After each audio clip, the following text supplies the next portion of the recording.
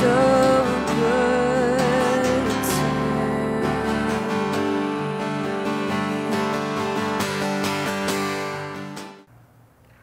The text that we'll be looking at today comes from Psalm 33.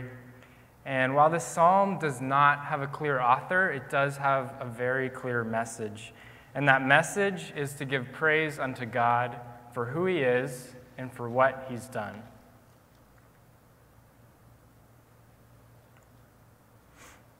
If you have your Bible with you, please open to Psalm 33 and follow along as I read aloud. This is the word of the Lord.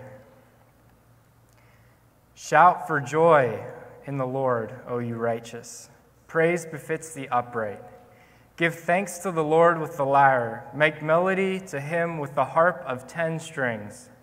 Sing to him a new song. Play skillfully on the strings with loud shouts. For the word of the Lord is upright, and all his work is done in faithfulness. He loves righteousness and justice. The earth is full of the steadfast love of the Lord. By the word of the Lord the heavens were made, and by the breath of his mouth all of their hosts. He gathers the waters of the sea as a heap, and he puts the deeps in storehouses. Let all the earth fear the Lord. Let all the inhabitants of the world stand in awe of him. For he spoke, and it came to be. He commanded, and it stood firm.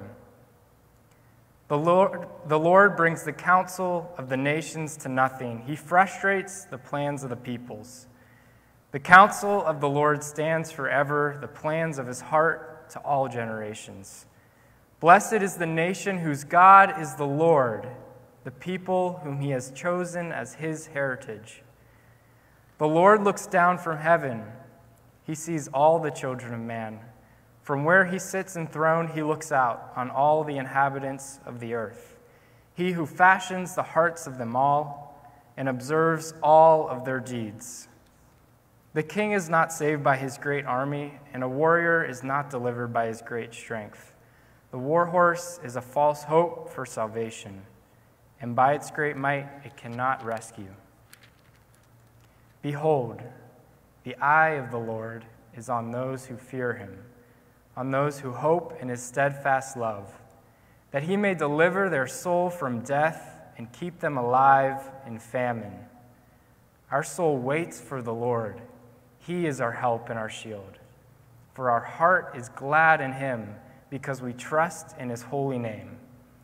Let your steadfast love, O Lord, be upon us, even as we hope in you. Amen. Behold the cross, age to age, and hour by hour. In a similar way, though, I wonder how many of us today are putting our hope in something that's deceiving us. Have we made certain things in our life strongholds that are not meant to be so? Or have we put in our hope in false treasures?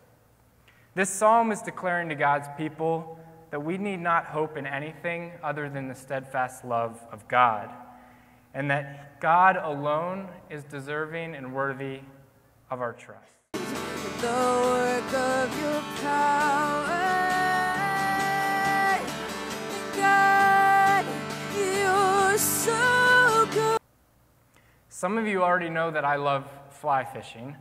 And one of the parts I love most about the sport is the opportunity to wade through the stream, to feel the cool of the water on my feet, and to watch the water and listen to it rush around the rocks. And if I can personify water for a moment, it's amazing to me that it knows exactly where to go. There's a sort of consistency when it comes to the water's flow. The edges of the shore direct its movement downstream. And while there are times of flood, which I might add are not fun to be wading through, for the most part, the stream always flows with a sort of order to it. And I think something even as simple as the water flowing downstream reveals something of the steadfast love of the Lord to us. As a people who know this God, we can have confidence that he is faithful, and he demonstrates his love for structure and order in something as simple as the stream's flow. I remember when I was younger, I was fascinated with burning things using a magnifying glass.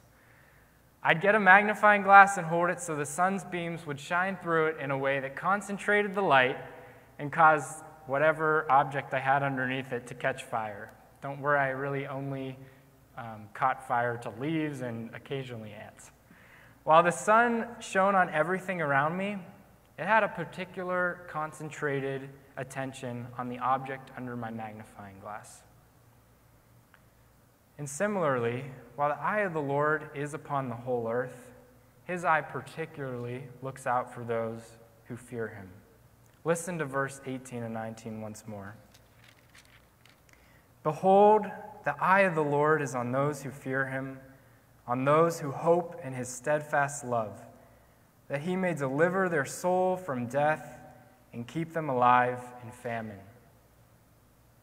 This morning, I want to call us to remember that it is God and God alone who has directed his beams of love upon your heart. In these verses, the steadfast love of the Lord is demonstrated through his protection as our help and our shield.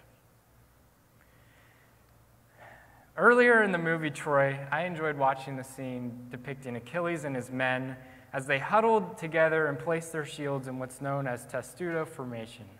I hope I'm saying that right. But basically, this formation would create a barrier between the men and their attackers. Whether it be from arrows or spears or any impending attacks, the men would congregate together and push their shields up next to one another in order to create a wall between them and their attackers. And I think this is a beautiful picture of the Lord's love for his church. Although the world continues in hostility towards God and his people, we can actually be glad and are commanded to be hopeful, knowing that our Heavenly Father is in control. For many of us, though, this seems all too easy to place our hope in other things, including ourselves. We have heard the promises of God, but it's difficult to actively trust in the Lord. So I ask you all this morning, I ask myself, what are our false shields of help and of hope? What have we given our hearts to that might not actually hold up when the cares of this world start weighing down on us? Today, this psalm invites us to remember the promises of God and to put our trust in him.